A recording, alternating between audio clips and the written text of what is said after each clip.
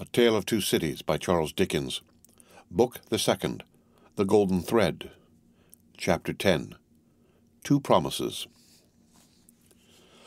More months to come to the number of 12 had come and gone, and Mr. Charles Darnay was established in England as a higher teacher of the French language who was conversant with French literature. In this age he would have been a professor. In that age he was a tutor. He read with young men who could find any leisure and interest for the study of a living tongue spoken all over the world, and he cultivated a taste for its stores of knowledge and fancy. He could write of them, besides, in sound English, and render them into sound English. Such masters were not at that time easily found. Princes that had been, and kings that were to be, were not yet of the teacher class, and no ruined nobility had dropped out of Tellson's ledgers to turn cooks and carpenters. As a tutor whose attainments made the student's way unusually pleasant and profitable, and as an elegant translator who brought something to his work besides mere dictionary knowledge, young Mr. Darnay soon became known and encouraged. He was well acquainted, moreover, with the circumstances of his country, and those were of ever-growing interest. So, with great perseverance and untiring industry, he prospered. In London he had expected neither to walk on pavements of gold nor to lie on beds of roses. If he had had any such exalted expectation, he would not have prospered. He had expected labor, and he found it, and did it, and made the best of it. In this his prosperity consisted. A certain portion of his time was passed at Cambridge, where he read with undergraduates as a sort of tolerated smuggler who drove a contraband trade in European languages instead of conveying Greek and Latin through the custom-house. The rest of his time he passed in London. Now, from the days when it was always summer in Eden to those days when it is mostly winter in fallen latitudes, the world of a man has invariably gone one way, Charles Darnay's way, the way of the love of a woman. He had loved Lucy Manet from the hour of his danger. He had never heard a sound so sweet and dear as the sound of her compassionate voice. He had never seen a face so tenderly beautiful as hers when it was confronted with his own on the edge of the grave that had been dug for him. But he had not yet spoken to her on the subject. The assassination at the deserted chateau, far away beyond the heaving water and the long, dusty roads, the solid stone chateau which had itself become the mere midst of a dream, had been done a year, and he had never yet, by so much as a single spoken word, disclosed to her the state of his heart. That he had his reasons for this he knew full well. It was again a summer day when, lately arrived in London from his college occupation, he turned into the quiet corner in Soho, bent on seeking an opportunity of opening his mind to Dr. Manet. It was the close of the summer day, and he knew Lucy to be out with Miss Pross. He found the doctor reading in his armchair at a window. The energy which had at once supported him under his old sufferings and aggravated their sharpness had been gradually restored to him. He was now a very energetic man indeed, with great firmness of purpose, strength of resolution, and vigor of action. In his recovered energy he was sometimes a little fitful and sudden, as he had at first been in the exercise of his other recovered faculties, but this had never been frequently observable, and had grown more and more rare. He studied much, slept little, sustained a great deal of fatigue with ease, and was equably cheerful. To him now entered Charles Darnay, at sight of whom he laid aside his book, and held out his hand. "Charles Darnay, I rejoice to see you. We have been counting on your return these 3 or 4 days past. Mr. Stryver and Sidney Cotton were both here yesterday, and both made you out to be more than due." "I am obliged to them for their interest in the matter," he answered, a little coldly as to them, though very warmly as to the doctor. "Miss Manet is well," said the doctor, as he stopped short, "and your return will delight us all. She has gone out on some household matters, but will soon be home." "Dr. Manet, I knew she was from home. I took the opportunity of her being from home to beg to speak to you." There was a blank silence. "Yes," said the doctor, with evident constraint. "Bring your chair here and speak on." He complied as to the chair, but appeared to find the speaking on less easy. "I have had the happiness, Dr. Manet, of being so intimate here," so he at length began, "for some year and a half, that I hope the topic on which I am about to touch may not—" He was stayed by the doctor's putting out his hand to stop him. When he had kept it so a little while, he said, drawing it back, "Is Lucy the topic?" "She is." "Oh, it is hard for me to speak of her at any time. It is very hard for me to hear her spoken of in that tone of yours, Charles Darnay." "It is a tone of fervent admiration, true homage, and deep love, Dr. Manette," he said deferentially. There was another blank silence before her father rejoined, "I believe it. I do you justice, I believe it." His constraint was so manifest, and it was so manifest, too, that it originated in an unwillingness to approach the subject that Charles Darnay hesitated. "Shall I go on, sir?" Another blank. "Yes, go on." "You anticipate what I would say, though you cannot know how earnestly I say it, how earnestly I feel it, without knowing my secret heart, and the hopes and fears and anxieties with which it has long been laden. Dear Dr. Manette, I love your daughter fondly, dearly, disinterestedly, devotedly. If ever there were love in the world, I love her. You have loved yourself. Let your old love speak for me." The doctor sat with his face turned away and his eyes bent on the ground. At the last words, he stretched out his hand again hurriedly and cried, "Not that, sir. Let that be, I adjure you. Do not recall that." His cry was so like a cry of actual pain that it rang in Charles Darnay's ears long after he had ceased. He motioned with the hand he had extended, and it seemed to be an appeal to Darnay to pause. The latter so received it and remained silent. "I ask your pardon," said the doctor in a subdued tone after some moments. "I do not doubt your loving Lucy. You may be satisfied of it."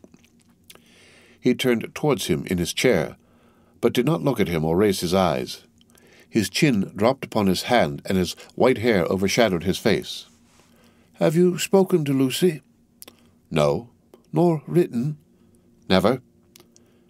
"It would be ungenerous to affect not to know that your self-denial is to be referred to your consideration for her father. Her father thanks you." He offered his hand, but his eyes did not go with it. "I know," said Darnay respectfully. "How can I fail to know, Dr. Manette, I, who have seen you together from day to day, that between you and Miss Manette there is an affection so unusual, so touching, so belonging to the circumstances in which it has been nurtured, that it can have few parallels, even in the tenderness between a father and a child. I know, Dr. Manette, how can I fail to know that, mingled with the affection and duty of a daughter who has become a woman, there is in her heart towards you all the love and reliance of infancy itself.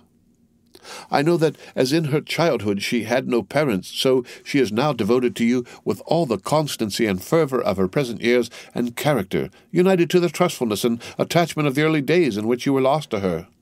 I know perfectly well that if you had been restored to her from the world beyond this life, you could hardly be invested in her sight with a more sacred character than that in which you are always with her. I know that when she is clinging to you, the hands of baby, girl, and woman all in one are round your neck. I know that in loving you she sees and loves her mother at her own age, sees and loves you at my age, loves her mother broken-hearted, loves you through your dreadful trial and in your blessed restoration. I have known this night and day since I have known you in your home." Her father sat silent, with his face bent down. His breathing was a little quickened, but he repressed all other signs of agitation. "Dear Dr. Manette, always knowing this, always seeing her and you with this hallowed light about you, I have forborne as long as it was in the nature of man to do it. I have felt, and do even now feel, that to bring my love, even mine, between you is to touch your history with something not quite so good as itself. But I love her. Heaven is my witness that I love her." "I believe it," answered her father mournfully. "I have thought so before now. I believe it." "But do not believe," said Darnay, upon whose ear the mournful voice struck with a reproachful sound, "that if my fortune were so cast as that, being one day so happy as to make her my wife, I must at any time put any separation between her and you, I could or would breathe a word of what I now say. Besides, that I should know it to be hopeless, I should know it to be a baseness. If I had any such possibility, even at a remote distance of years, harbored in my thoughts and hidden in my heart, if it ever had been there, if it ever could be there, I could not now touch this honored hand." He laid his own upon it as he spoke.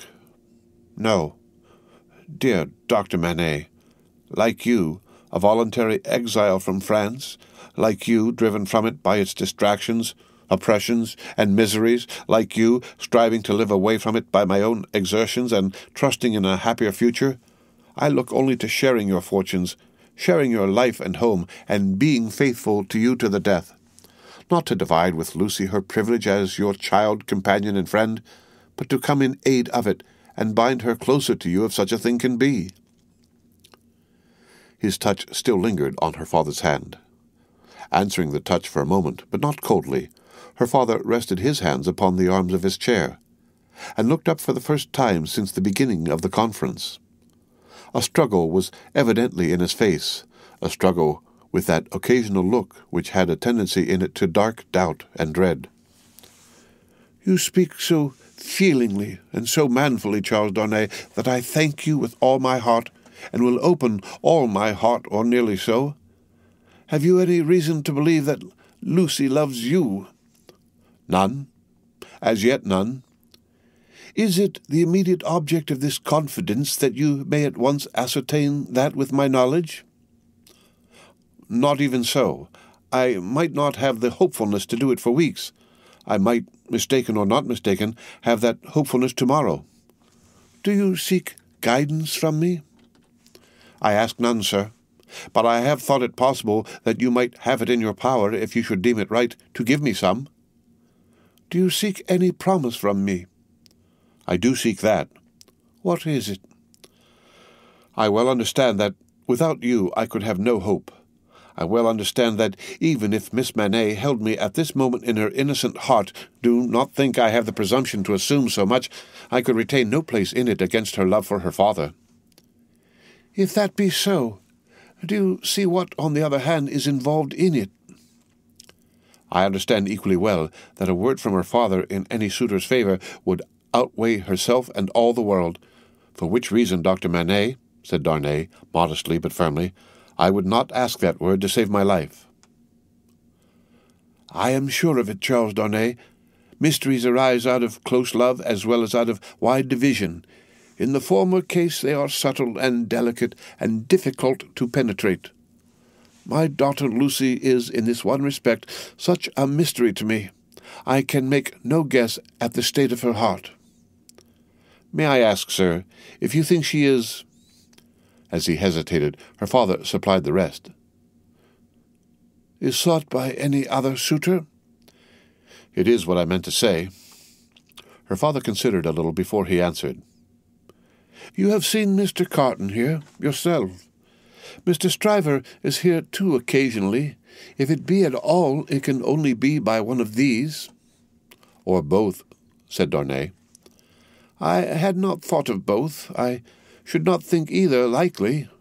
You want a promise from me. Tell me what it is."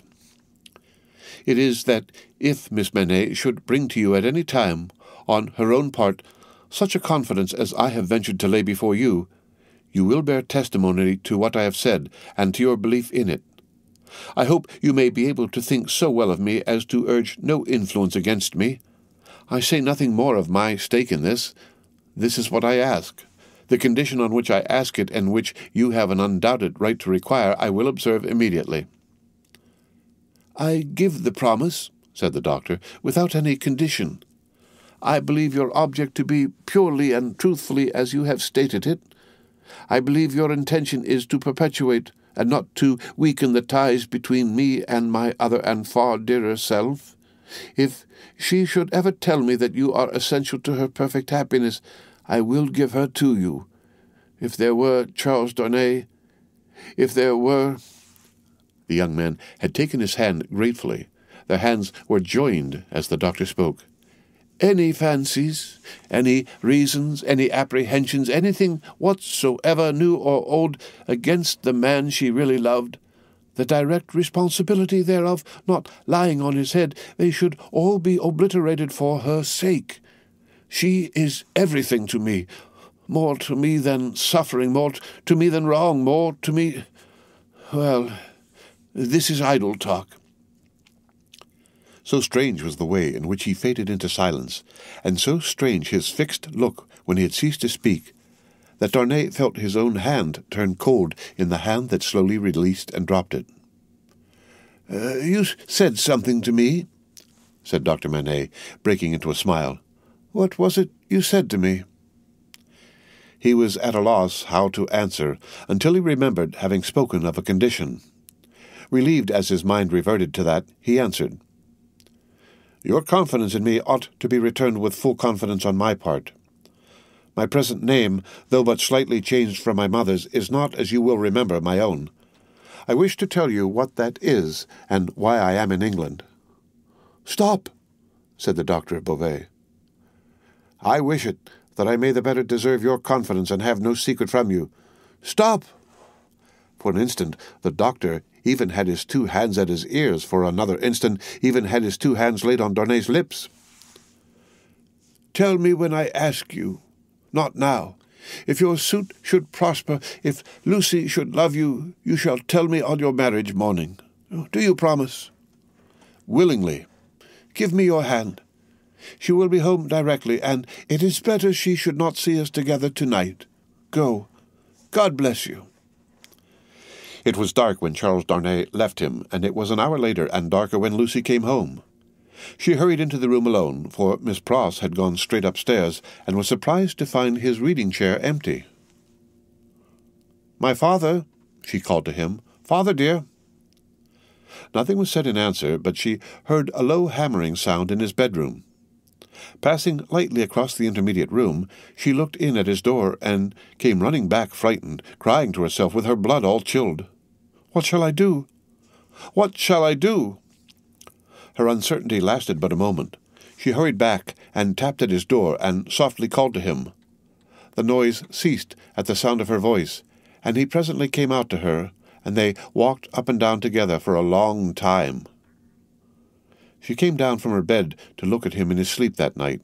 He slept heavily, and his tray of shoemaking tools and his old unfinished work were all as usual. The end of Book the Second, The Golden Thread, Chapter 10. Read by Rick Kistner for Lit2Go on the web at fcit.usf.edu.